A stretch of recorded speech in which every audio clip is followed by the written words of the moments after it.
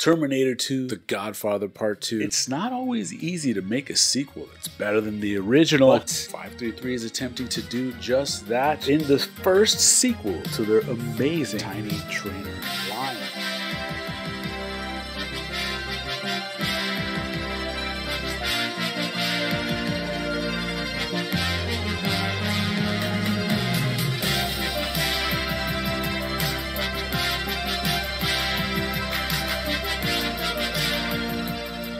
John here, guys, and today we got the Tiny Trainer V2. We're gonna see if this thing is better than the Tiny Trainer V1. This doesn't completely make it obsolete the same way that the still non-existent PlayStation 5 did to the PlayStation 4, because both of these are available in stock, and there may be a reason why you still want one of each. Now, it does come with a number of quality of life improvements, including a pop-the-top style canopy where you can actually service your quad, get to the internals. Even with the dual layer, you have a good bit of clearance on here. You can easily get to the USB port and the HD0 update ports. So you should have enough room, hopefully, to put the LEDs on top. This is just a little warning in case you get a little bit lazy like I did. This little pop the top functionality I demonstrated. Now, what I did not do right after that was secure the screws all the way tight. I just put it back down in place like this. If it's loose and a hard crash like I had, it's going to push this down. This is going to act like a tiny little guillotine. Hey, give him the chop, Doug. And I'm not talking about his foreskin either. And it slashed my mipi cable. A few of these tiny, delicate strands are cut, and so this is no longer good. I don't think that is necessarily a 533 issue. That is a me being lazy issue. I paid the ultimate price for this. Don't do as I have done. The designs over at 533 are really leading the industry when it comes to racing. I don't think that if you have a fleet of V1 Tiny Trainers that you have to immediately go out and replace them with V2, but if you're shopping to build your first Tiny Trainer, there's pros and cons of each. I've never had to replace a single bottom plate, even flying at the night spot. I've never broken one, but I have had a few where I ground the arms down, and one of the best things about the Tiny Trainer is the excellent motor protection. So once you grind those arms down, do I risk banging up those Tiny Trainer motors? In the case of the V2, I could just do a quick arm swap and be back in the air. And the Tiny Trainer has been one of the most significant drone releases of all time. That's much more than the sum of its parts, not just because it created a much more accessible and professional looking micro drone than we'd seen before, but because of the high collection of prize purses available for racing in its Tiny Trainer spec league.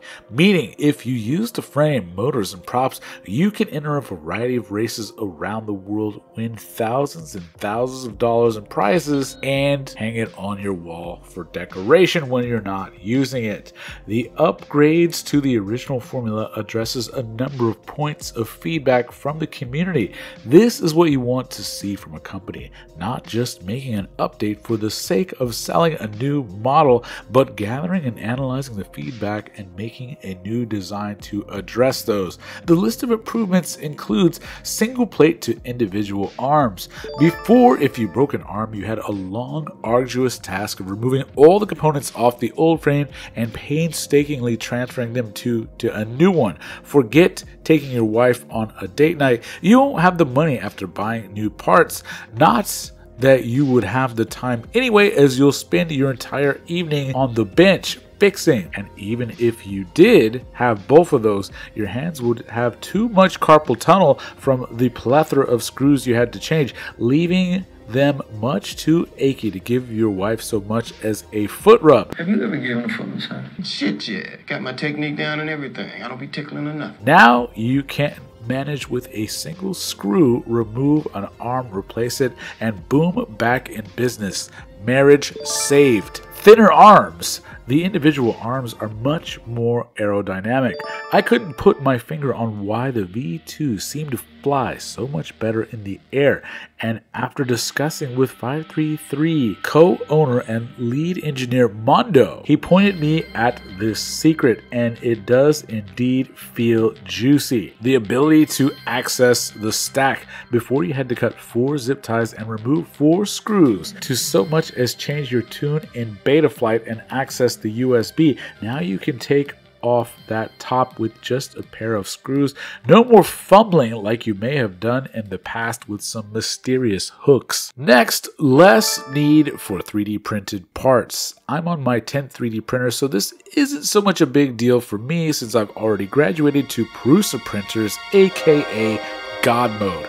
But to those that haven't, not having to deal with prints and instead injected molded fancy goodness, it's a bonus. And lastly, the canopy itself is also much stronger and more screen accurate to the Racer 4 that inspired it. The Tiny Trainer has been one of my favorite flyers over the last few years. Wasn't meant to be a toothpick. With a higher power to weight ratio and the lower top end speed, those things are very bouncy and they don't really give a good representation or good practice. It was meant to be, like the name suggests, a training tool for racing at other sizes. The muscle memory you cultivate while flying translates 100% to any track. Not to mention that even if you're not a racer, you can enjoy one of these. The more polished looks than any other micro drone out there, the crash resistance, and the backyard, driveway, or park flyability of something so tiny and so quiet means that you won't be bothering the neighbors. And a happy neighbor means that you just might get invited over the next time they're barbecuing.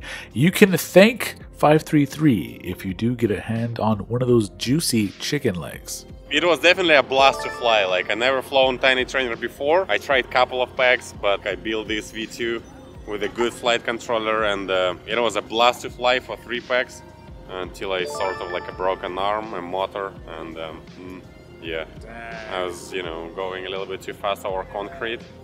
That's what happens sometimes, I guess. Good thing it's replaceable arms. Yeah. Can you imagine having to replace the whole thing? Yeah. It's still a little bit of pain in the ass to replace because of the LEDs are, you know, connected to here. You need to take off the guard. Still a little bit, you know, not as easy as I wish, but I guess there's no way around, so. But you're gonna fly some more? Oh yeah, I'm gonna build like 3 or 4 of them. That was really fun to fly. I don't know why, like, how do you explain why it's fun to fly? I really like them. Like, when you fly, you don't see how big your drone, right? It doesn't make sense to me. You can sort of feel it, like it's sort of like a freedom spec speed, but when you need a corner, it's like instant cornering. Sometimes it feels like freedom spec speed, so I'm thinking it's gonna like drift or something, and then I like pre-turn a little bit too early, and then like I see a pole like very fun to fly. Now I'm gonna build like a couple more analog and maybe 1 or 2 HD0. And at Texas Winter Nationals, I flew 6S, I flew Freedom Spec, and I flew Tiny Trainer.